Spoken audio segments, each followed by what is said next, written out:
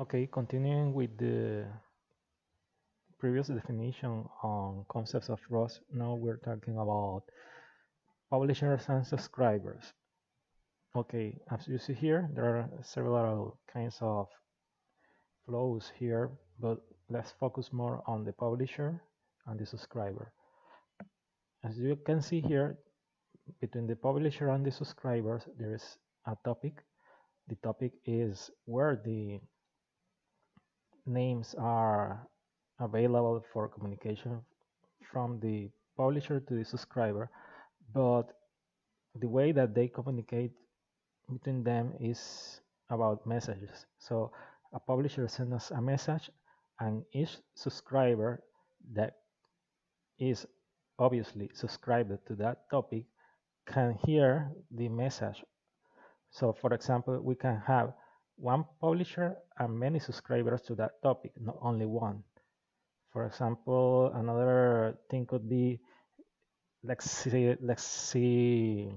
okay, an example could be a node that is publishing from the camera, and then there are two topics, one topic, but two nodes.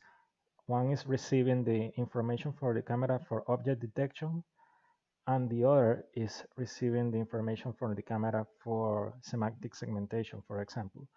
And in that way, you can communicate between the nodes using publishers and subscribers. That's the main idea of publishers and subscribers in ROS. So, for example, now understanding more about the publishing and subscribers methods and commands, let's take an example on how to run or handle a node. We will use, obviously, our default simulator, that is TurtleSim.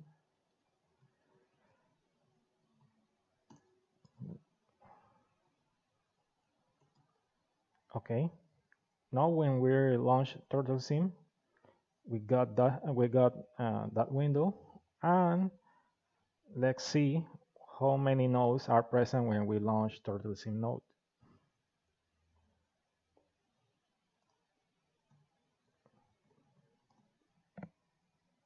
With ROS2 node list, we can see that there's no node present right now. Obviously not, because I didn't call it correctly. ROS2 node list here. Now, as we can see, we have one node called TurtleSim, and it's because we launched the window of TurtleSim.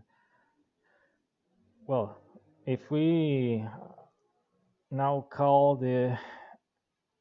let's call the teleop key for us to run TurtleSim turtle teleop key turtle teleop key here, and call again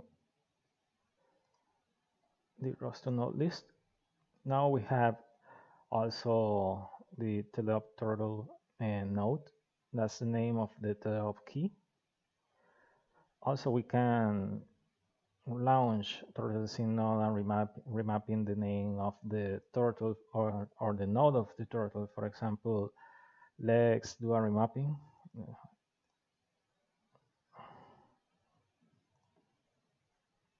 ROS2 run TurtleSim node ROS args remap, and the node is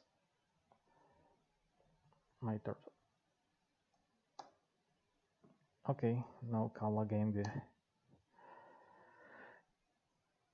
Now you have three nodes, one for this window, this one for another window, and the teleop key. So both here are for the TurtleSim simulator, and this one is for the teleop key for this TurtleSim simulator. Now, Now that we have all those three nodes, let's check a little bit more about another command. Useful command is ROS2 node info, and we can check information about the node that we are trying to request information for. Let's use TurtleSim. Here you will see a list of publishers, subscribers, services, and actions. Services are here. There are service servers and service clients. There is no service client and one action server and no action clients. So now let's understand a little bit more about what's happening here, what is connected between what, using RQT graph, ROS2 run, RQT graph.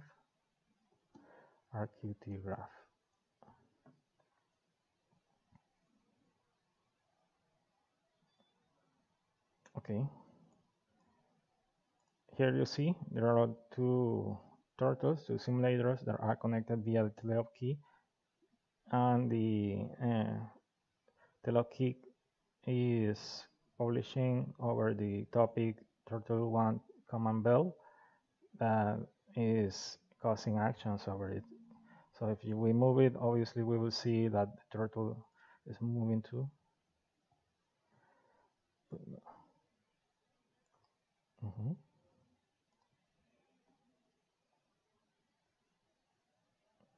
So that's the basic about nodes.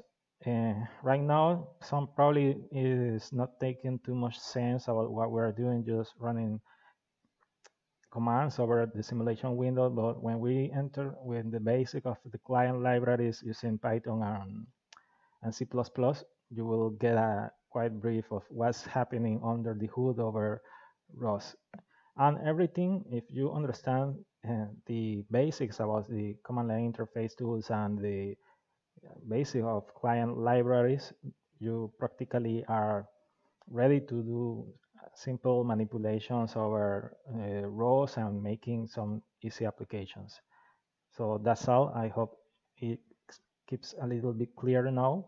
Let's move to the next chapter about topics.